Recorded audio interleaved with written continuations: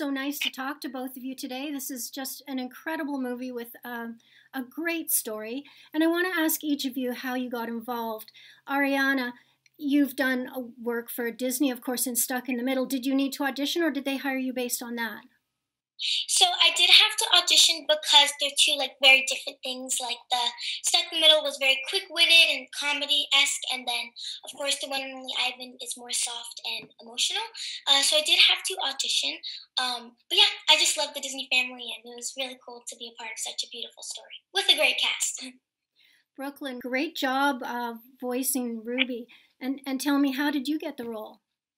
I read the book, I read the script, I auditioned, and I got the role. And I was like, I remember that call, and I cried, I danced, and then I cried. Ariana, your character is really good at interpreting what Ivan has to say. If animals could speak, what do you think they would tell us? Well, regarding what Ivan wanted to say, obviously I kind of was his voice and guided him into expressing what he really wanted in life, along with like the other animals. He obviously helped the other animals as well. But the animals that are being taken care of and they're not in like held in captivity, I'd probably say they're living a pretty chill and cool life. But the animals that are in captivity, like Ivan and the rest of the animals were, he'd probably just say that he wants the life he used to live before he was in captivity in the wild with beautiful lush grass with his friends and just like living his wild life in the forest or whatever they decide to live in. But yeah, definitely I feel like Julia guided him into expressing what he really wanted, and I think that was really cool. And Brooklyn, how did you get into the role of Ruby the baby elephant? So there's this one elephant photo that the director Thea showed me, and I looked at it, and I thought I took that elephant and I added Ruby to it to make this one character to see her in my mind, and that was basically what I was almost like before they said like go and like the three beeps went on like the microphone. Yeah. Like, connect with Ruby, and then it just went on from there. Do either of you have pets at home? Yes, I have two rescued dogs. They're the sweetest animals in the world. I love them so much. So when I was working with Ivan and being Julia, I thought of them in my mind. I was just like, you know what? Talk like you're talking to Luna, my dog. Or talk like you're talking to Foxy, my other dog. So yeah, I definitely have a strong connection with my pets for sure. I have two dogs, but they're both my mom's and my parents. My dad got them for my mom, basically. But I've only had like a strong connection with them now because when I was littler, it was kind of like I wasn't really. They were older. I didn't want to play with them because they weren't very playful with me, except for when he wanted my blanket, which was the cutest video in the world. But and now like I have like a bond with my one Harley, and with the one Harley, and like me and him just like to cuddle, or he'll come up to me and cuddle with me, and it's like the cutest thing ever.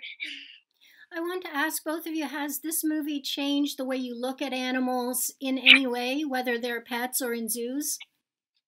Well, I've always loved animals, and I've always had a special place in my heart for them.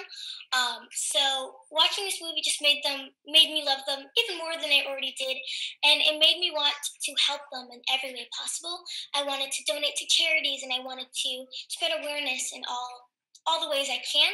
So I think this movie has a beautiful message, and no animal should ever be held in captivity. No matter what, they should always live the life that they really deserve, and us people need to speak for them because they obviously can't talk, so we have to be the voice for them and protect them because honestly, I mean, animals are just amazing. So I want to ask, have the two of you met each other before?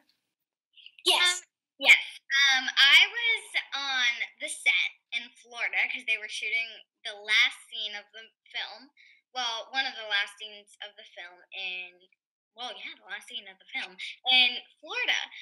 And so I got to come on set, and I got to meet Ariana, like, I think it was like a few times, like on and off. We said hi, and I was blah, blah, blah, blah. And then they would get back to shooting, and I would, go back to the tent. And Yeah. we met a few times, but this is like kind of the first time that we're being able to like talk a lot with each other and like find more out about each other. I hope I can meet her again because sadly she just visited the set, so I want to like hang out with her one day. But yeah, she's so sweet, and hopefully we can hit it off one day in person. Yeah. Now, do each of you have a dream role that you'd like to play in the future?